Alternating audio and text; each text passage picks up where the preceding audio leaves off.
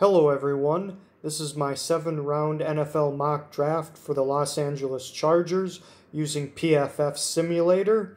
One quick thing I want to mention before we start is that I noticed on a lot of my videos that people are only watching for the first 2 or 3 minutes of the video, so I'm going to change up the style, and this is going to be different than any of my previous videos by a little bit stylistically. Okay, let's jump right in. Now, with the Los Angeles Chargers, of course, the big need for them is quarterback and offensive line. Now, the rest of the roster is actually really good. It's like a top 10 roster in the NFL. It's just, unfortunately, right now, with losing Phillip Rivers and that offensive line continually being injury prone and just not playing or throwing a lot of draft and resources at it, but just never getting it up to even like an average level, unfortunately isn't quite good enough right now. So what I did with the 14th pick, I ended up trading back. I'll talk about that trade later. But with my first selection, I took Josh Jones. He's a tackle out of Houston, and I really like him a lot. I think he's one of the better. He's a top 15 prospect to me. He's amazing in pass production. He's got he doesn't give up a ton of pressures. He's just really solid, and he's worth a top 15 pick, certainly in my mind. And he's a left tackle. You have Bulaga already on the right side, so you need a left tackle now, and Josh Jones fits that to a T. Wirfs or Jedrick Wills, I don't like them so much because they're right tackles, and you have to convert them over to left tackle, and there's always a bit of risk involved with that.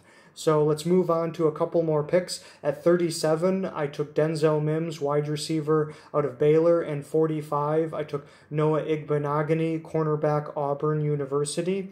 Now, you might say, why am I taking a wide receiver and a cornerback? Aren't those both strengths of the Chargers? And I'd have to agree. The Chargers do have really good weapons for wide receivers, and they have really good cornerbacks. But the thing is that Mike Williams is still kind of unknown, and I think you can kind of, not unknown, but I think you can upgrade on him, and I feel like Mims is an upgrade, especially at 37, because I think he's a first-round caliber player, so that's an upgrade there, I feel. And then Igbenogany at 45, honestly, there wasn't another player that I liked at all at that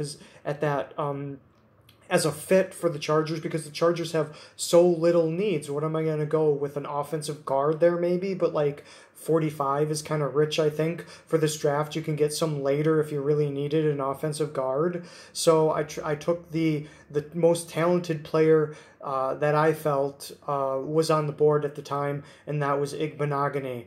I really like his man coverage ability. I don't know if he really fits into the Chargers scheme so much. If they're going to play a lot of off zone, then maybe it's kind of a doo-doo pick there then. But I don't know. I think just maintaining that amazing cornerback play, that amazing secondary play, is really important for the Chargers to have some sustained success. And then I want to jump down to the middle rounds, where you see I took 2 quarterbacks one after another. At 112 and 151, I took Anthony Gordon, quarterback out of Washington State, and then I took Josh Love, quarterback out of San Jose State. Both these guys I love for different reasons. Anthony Gordon is another Washington State product that under Mike Leach, he's able to process plays at a high level, because he just looks at where all the players are and looks where the advantages is, or where the numbers advantage is, and goes in that direction. And I think that's part of the reason why Gardner Minshew from last year for the Jaguars was able to process and be a good player, because of part of that is because of Mike Leach and the system that's run at Washington State. And you look at Anthony Gordon, he makes a lot of he processes well, and then he makes the right play, quick thinking. Now the thing with him is that he's not the greatest when it comes to downfield throwing. He doesn't throw the ball down the field a ton, so that's a bit of a concern. So enter Josh Love, who is amazing at throwing the ball down the field. His deep ball accuracy is it doesn't rival Joe Burrow's, because Joe Burrow's accuracy is through the roof and the best accuracy QB product there's been for a number of years. But I would say I'd go out on a limb and say he's the second best deep thrower in this draft. I mean, I think he's up there maybe in that regard, almost up to like a Tua level, because Tua really doesn't, I mean, Tua throws certain routes well down the field, but he doesn't, but because of his lack of arm strength, which Tua does have, he lacks that arm strength, he doesn't always throw, there's certain throws that he leaves on the table, per se.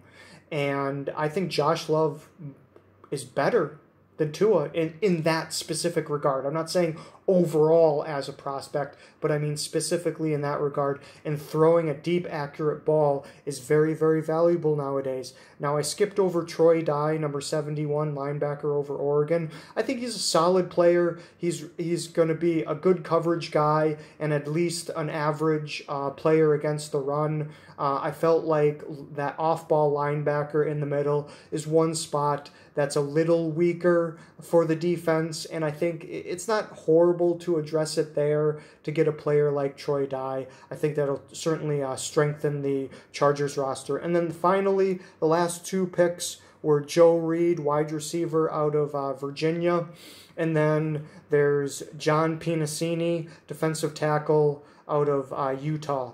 And both of these players are just depth.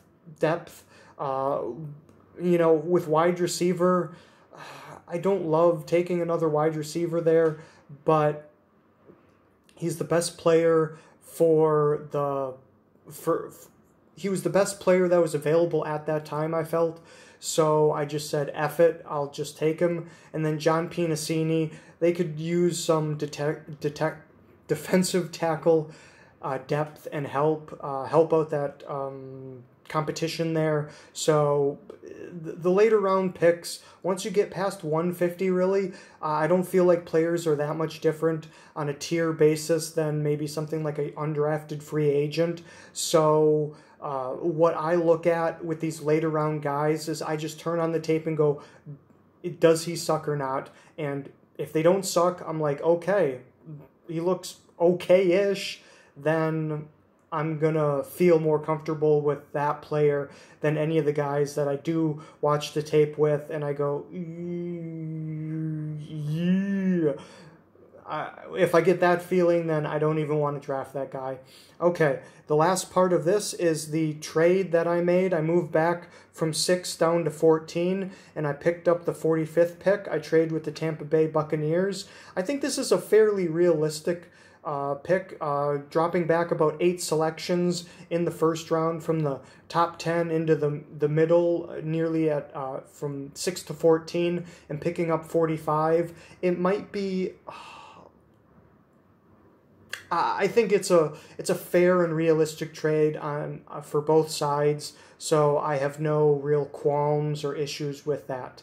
I just want to summarize at the end and give a few quick notes. First of all, this has been a GM mock draft, so this is a draft where the players and positions I select. If I was Tom Telesco, if I was actually the real GM of the Chargers. I'm not trying to in any way predict what Tom is going to do. I have no idea what they're going to do, and neither do you or anyone else really.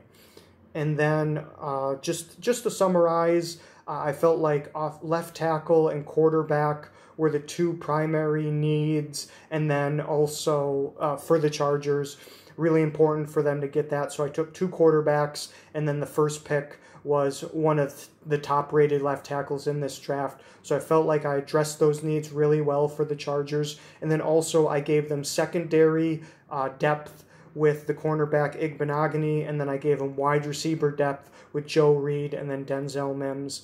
And then Pinacini and Dye were just more players that I felt like you know, they could Dye can come in and start and be at least a slight upgrade potentially over what they have there. And Pinasini is a competition and depth pick. Okay, thank you very much. It's been 10 minutes, and that's the length of the videos that I'm looking to make in the future now. Make a bit shorter videos. If you made it the whole way through, I give you a handshake and say thank you very much. Okay, well, you have a great day. Bye-bye.